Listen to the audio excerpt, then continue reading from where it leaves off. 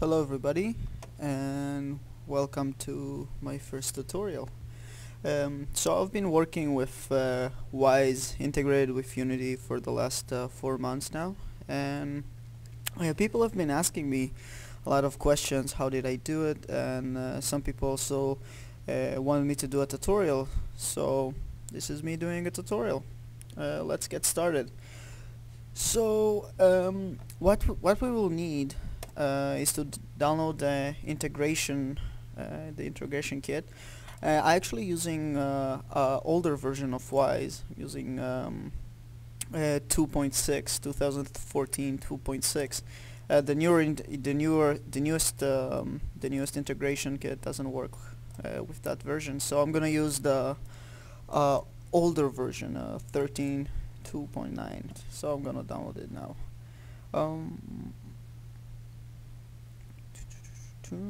Let's go.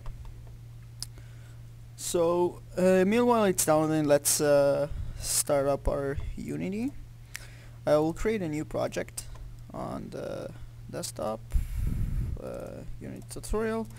We'll make a new folder, name it Unity Wwise, and we're gonna need the character controller so we can walk around and play. So we'll get the integration. I'm gonna put it in the folder as well.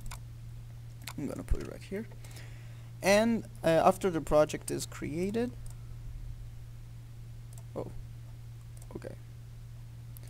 so after the project, need to be more patient. After the project is created, we can fire up Wwise.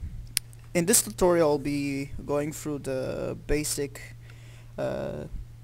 integrations setup, very basic. Then in future tutorials we dive in a little bit further. So usually when I'm creating my Wwise project, usually I'm doing it inside my Unity project. So if you have more than if it's more than you working on the project, you don't need to worry about people updating people's Wwise project. So you always everybody always up to date. So I'm just gonna create a folder here. I'm gonna call it Wwise project. Put it here. Let's select the folder. We're gonna call this Wwise Unity. Okay. We don't need those things. Oh, maybe a reverb. Don't need those samples. So yeah, here we go. In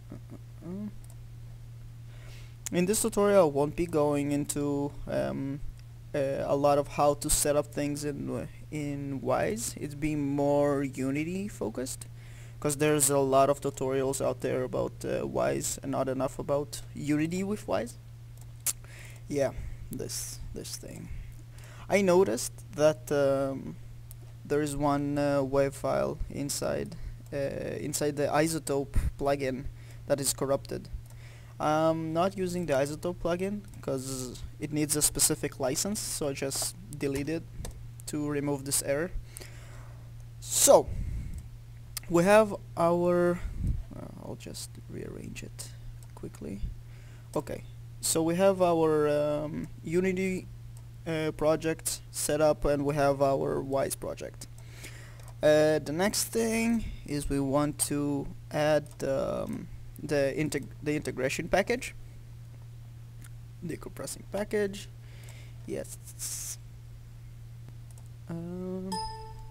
and this window will fire up. So as you can see, it's already recognized the Wwise project inside my Unity project. You already selected the correct path, and the generated audio banks will be generated in generated audio banks. That's fine. Let's start. Awesome. So as you can see, what did that do? That created this game object right here, which is Wwise global. Has the Wwise initializer. It has the path to the generated sound banks. Also inside Wwise, Wwise settings, here you can see the path to your project. It's an XML file which holds all the data. Where is the audio, where's the sound banks, and where's your Wwise project. So also it changed on the camera. It removed the native Unity audio listener and put an audio kinetic audio listener. Everything looks good, and you also get this Wwise speaker. The Wwise speaker is updated live. When you create things in Wwise, you just need to remember to save those things in Wwise. So let's start with the basics. Let's create a new scene and call this scene sound test. So let's start setting up our Unity project. Let's have a directional light here. Drag in. No, let's create a plane.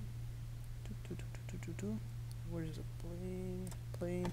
Let's make it 10 by 10 by 10. Directional. Okay, this is our plane. Nice. Let's put in our first person controller, and we can delete this extra camera right here because the first person controller already has a camera, and you can see, oh, it didn't update it. Interesting.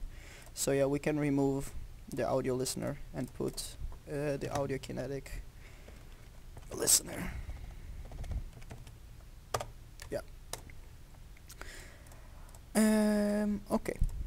And now let's create a cube. That will be our sound trigger. So basically what we're gonna do is we're gonna trigger a sound when the players enters the cube.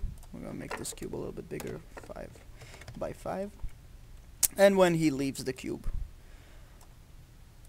Let's make it a trigger. So okay, now let's go to our Wwise project, and it will ask you to reload because we integrated with Unity. Now let's go to our folder. I have some basic assets here. This is from my current project. I didn't create those assets; those were done by our audio collaborators. This is sphere open and sphere close. Two sounds, very simple. We're gonna drag them into Wwise, import, and we need to convert the file so Wwise will be happy with it. The shortcut is Ctrl+C for Windows. Okay, and we can drag them inside the audio engine. Now we will create events. Let's say play. We're gonna call it.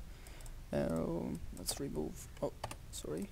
Let's remove those things here. Yeah, sounds about right. And we'll create another event for open. Let's remove those things as well. So we have, if you go to the events tab, we have our two events. Now we need to create an sound bank. We'll create a new sound bank. We'll call it Wwise Unity Sound Bank, and we need to go to the sound bank manager, F7, shortcut for F7. We select the sound bank we want. We add the desired effects that we want. Sorry, I'm going a little bit fast on the Wwise part. Again, there's a lot of Wwise tutorials out there. So we need to select to which platform we're generating the audio banks, and in user settings we want to generate headers. Unity uses those header files, and yeah, basically it works with the header files. Be sure to generate those. Yeah, looks good. Let's generate sound banks. And now we also need to save. Ctrl+S, and you can see here the audio populate is ticked, so it will automatically update every time I save my Wwise project. It will automatically update the events and the sound banks. Um, yeah, I'm using an older version of the integration, but I noticed that the newer version has a better UI, a more user intuitive UI. But the integration part, I think it's pretty much the same. So we want this cube to play when I enter its trigger to play this sound. So we can just drag and drop and it will automatically create AK ambient. Oh, just one of the audio kinetic events. AK ambient, that is that will play this sound. Open event name, and we can say trigger on, trigger enter. This environment aware is if we making a 3D sound and we wanted to play a sound in the world, so it will have a 3D positioning, basically panning left to right. We need to add a rigid body. Let's just add it. So use other objects. It's if the other object has some events that are on trigger enter, it will play those events instead of this objects. So once we tick that off, it will play the events on this object. So yeah, I think if we go now and play, it should play the sounds. Come on. The only problem I noticed with Wwise so far is that you can make a web build with it. Oh man, it's too high. That's the good thing about Unity, you can change things while playing. And it doesn't play. Why it doesn't play? Because it didn't found the event. Of course it didn't found the event because we didn't load the audio bank. So we want the player, because usually I noticed like when you load an audio bank and you destroy stuff or you change things in the scene, if you destroy the object that loaded the audio bank, things get messy and it breaks. So now our player is loading the audio bank, so it should understand all the events. As you can see, on trigger enter, I'm entering the trigger and it plays the sound. Let's move it down a little bit, and now let's make another event on triggered exit. It will play close. On trigger on trigger exit, it will play the close sound. Again, I'm not going into a lot of coding things here. It's really basic, really simple. So I enter the trigger and I exit the trigger. I enter it and I exit it. So yeah, pretty basic. We're now playing sounds in Unity using Wwise. So another thing that I noticed, that the native Wwise scripts, they don't allow you to specify specific game objects that will trigger the events on this cube. For example, if I create a new game object, like a new cube, we'll call it player trigger. I'm gonna attach it to the player. I'm gonna put it around here, and this seems about right. And I'm gonna play. Every on trigger enter that is detected on this cube will trigger the events. It's not triggering because this game object needs to have a rigid body for it to trigger. So the cube is triggering the events and the player is triggering the events. I want only this game object to trigger those events. So for that I wrote a triggering tool, modified the script, the audio kinetic script a little bit, to add this little button here, specific trigger. So what this allows you to do is specify specific triggers that will trigger those events. So you can tick it, and here you can specify what game object will trigger the events on this cube, will trigger this event. And let's do the same thing for on trigger exit. And if we play it right now, you can see that if the players enters the trigger, nothing happens, and if the cube enters the trigger, it triggers. So yeah, this was this part of the tutorial. In the next tutorial, go into more coding, how to control the events in Wwise through code in Unity. We'll go more in depth about that. Thank you so much. Tutorials are hard to make, so it seems. Thanks.